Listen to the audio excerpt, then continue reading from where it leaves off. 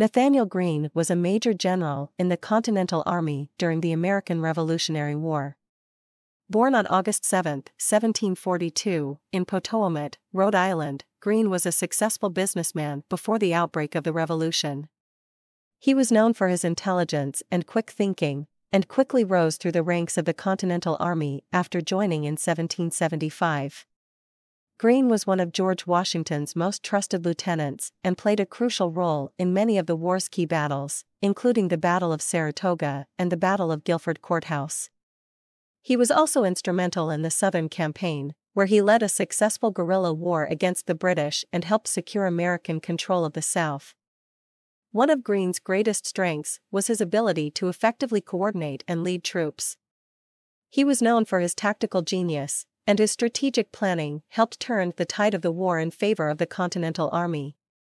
He was also a skilled administrator, and his efforts to reform the Continental Army's supply system helped improve the efficiency and effectiveness of the Army. After the war, Greene retired to his home in Rhode Island, where he continued to play a role in shaping the country's future.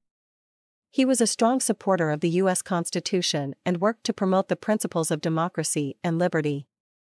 He also played a role in the development of the newly formed country, serving as a delegate to the Constitutional Convention and working to establish the U.S. government.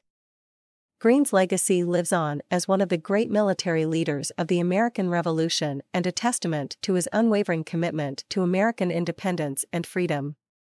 He was widely respected for his courage, integrity, and dedication to the cause of liberty, and his contributions to the Revolution helped lay the foundation for the United States as we know it today.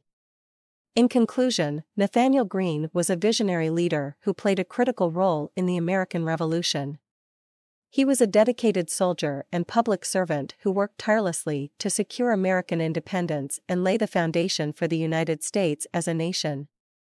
His legacy will always be remembered as a testament to his unwavering commitment to American liberty and freedom.